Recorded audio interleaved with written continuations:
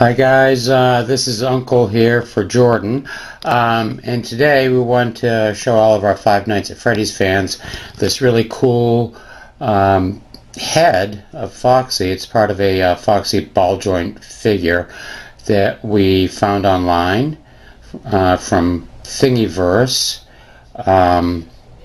and printed it out on our Mod T 3D printer, which you can see right there, and assembled it. And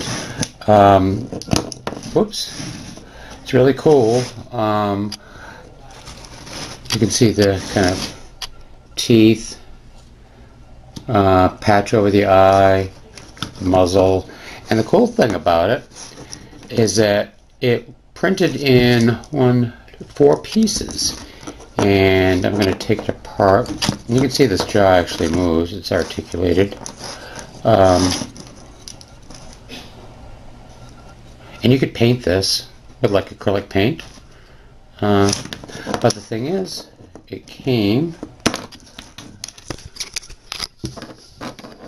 in 4 parts. The ears, and the jaw, and the head. So it kind of printed like this, 4 pieces, and the design was really cool.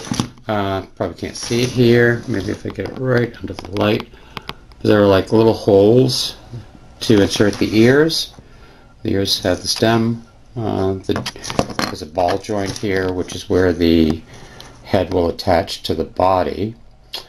And you can use rubber bands and things, I think, as well. But anyway, I'll include the link in the description, and these would be great for if you want to make your own Five Nights at Freddy's action figures.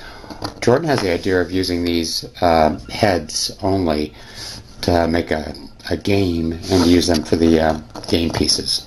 But pretty cool. Five Nights at Freddy's fans, you can print your own figures using a 3D printer. Pretty simple. And I used a fast speed on this, so it printed really fast. We could print it with higher quality if we wanted to, but it would take longer. So bye for now, and as Jordan always says, peace.